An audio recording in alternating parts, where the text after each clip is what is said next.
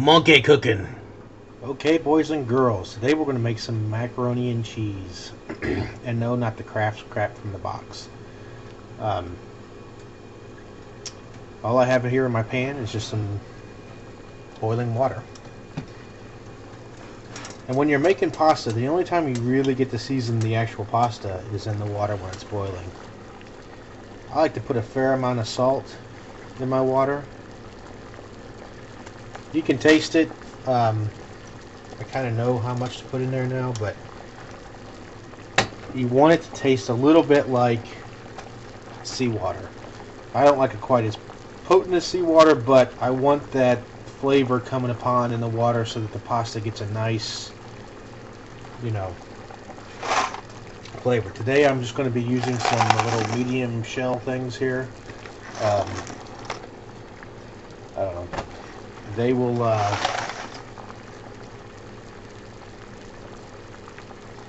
take about 8 to 9 minutes to cook or so. Should be pretty easy. Just gonna pour them in here. I'm not gonna use the whole thing. One important thing to do with pasta is you want it to get it moving again once you get it in the water. The salt also helps the pasta not stick together when it's in there. And usually you want to use as big of a bowl as you possibly can when it comes to boiling water, because pasta loves space.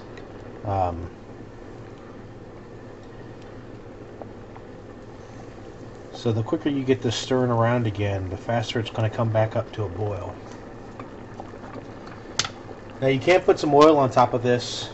The only thing the oil is going to do, though, is reduce the surface tension so that you can keep it at a higher heat and it's not going to bubble over. It really isn't going to do anything for the pasta whatsoever. But when you put it on top, you'll notice that it kind of helps do a little cover there, and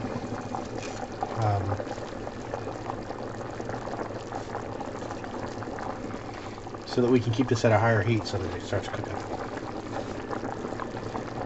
So it's 8:30 at night now. It's a Thursday if you care. I'm going to let this cook up. I'm not going to make you watch it because shit, that'd be boring as hell. Anyhow, we'll be back.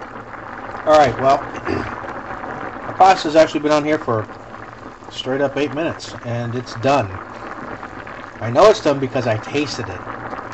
Some people say you throw it up against the wall, and if it sticks, it's finished. That's just crap. It might stick to your wall, but if you really want to know if it's done or not to your taste, just take a piece out and taste it. So I'm going to strain this and then I'll be back. Okay, I got the pasta straining. You want to make sure that you shake shells pretty well because water tends to hide inside of there. I've got 2 tablespoons of butter. I'm using some half and half. Kind of help bind the cheese that we're going to use here. I use half and half because I just don't want full cream. You can use skim milk if you want, doesn't really matter, but got my heat on a medium high. I want to get this going. I just want to melt this butter down first. Now you can use pretty much any kind of cheese you want for this. We tried this last weekend, and we used this very nice aged cheddar and Boar's Head white American to try to be all fancy schmancy, and well, Kraft's classic melts. May sound odd, but it tastes better. This is the 4 cheese kind. It's got a blend of American cheese with Wisconsin sharp cheddar, a Vermont white cheddar, and a Monterey Jack. I know it kind of sounds a little funny, but it's good, and it does a better job than the other stuff. I use the whole bag here. It's a 2-cup bag. Turn the heat down a little bit to a medium, because I want to get this nice and blended in here.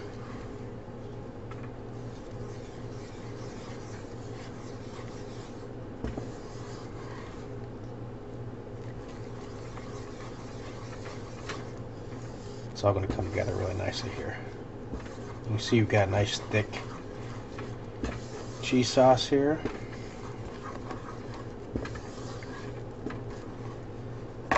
Just to make this a little bit better, I've got a smoked Spanish paprika. This is from my favorite place, Penzi's.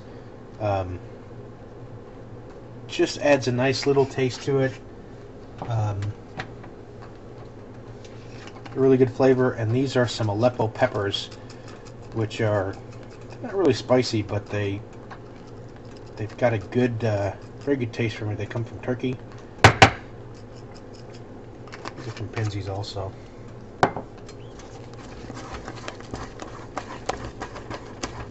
Alright, everything's melted down. I just turned off the heat.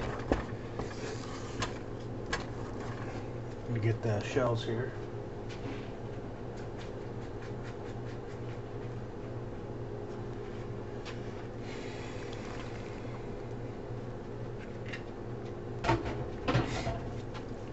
In go the shells.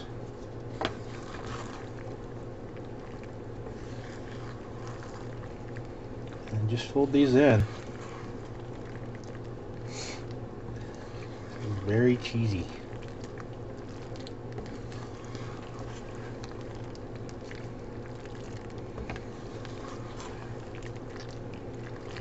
Because, as you know, I'm a black pepper freak. Add some black pepper here. It smells so good. I would taste it before you put any more salt in there, because we literally salted the pasta when it was being made. So there we go. It's 8:43. It's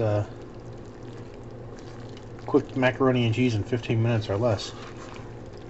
So I'm going to go eat this now, or at least some of it, because that's a lot.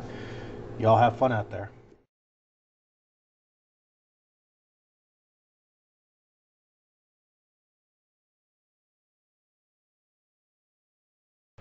Nah, see? Yeah, monkeys. Damn dirty monkeys. Nah.